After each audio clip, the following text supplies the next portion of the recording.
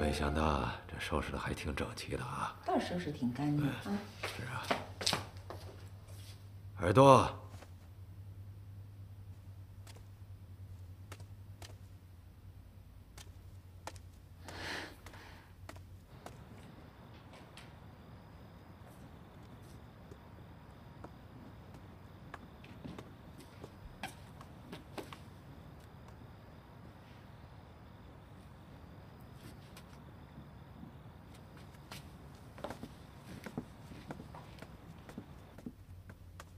你好，叶舒薇的父亲，很高兴见到你。叔，你好，你好，你好，你好。你好，认识你很高兴，我是舒薇的妈妈。阿姨好。贝尔多，爸妈，你们不是下午的飞机吗？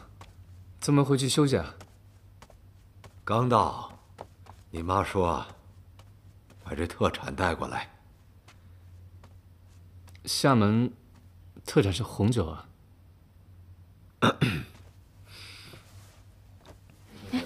坐下吧。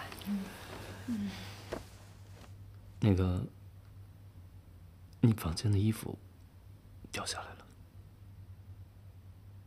那个，叔叔阿姨，不好意思啊，我房间的衣服掉下来了，我回去收拾一下。没事，你去忙，不好意思。去。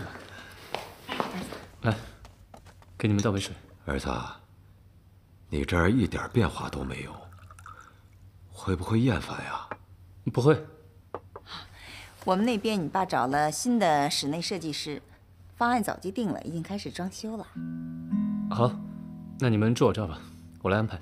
明天去郊区你苏伯伯家小聚一下，不妨碍你了。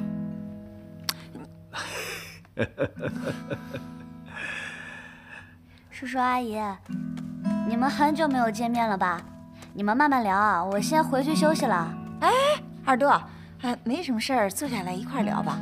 我们也很少来舒薇这儿的啊。是啊，我们很久没和小朋友聊天了，而且我们都不知道你们最近谈什么话题啊。来，过来坐。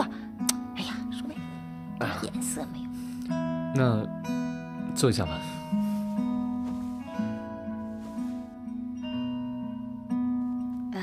好。说真的，可能得有10年没人叫过我小朋友了。20多岁的年轻人在最新的年龄评判标准里算是未成年了。网络最新标准，20多岁在00后的眼中已经是阿姨了。我看您挺年轻啊，60岁在最新世界评判标准里应该是中年晚期，还没有步入晚年。那80多岁呢？那80多岁，那肯定就是爷爷奶奶了。照这么说的话，那按最新的世界年龄评判标准的话，哎，你现在已经是爷爷了，而我还是阿姨呢。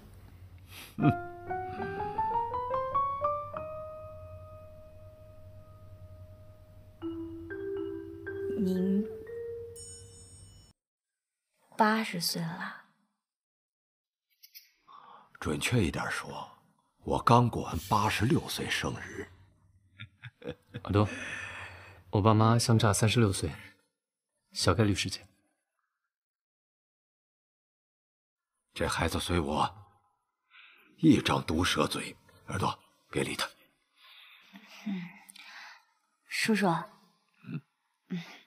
以后啊，您吃什么我吃什么，您喝什么我喝什么，您做什么我做什么。从今往后，我就拜您为师，然后我也学习一下您的养生方法，活成一个大神。好。耳朵，能到你房间参观一下吗？当然可以啊，走。那我上去。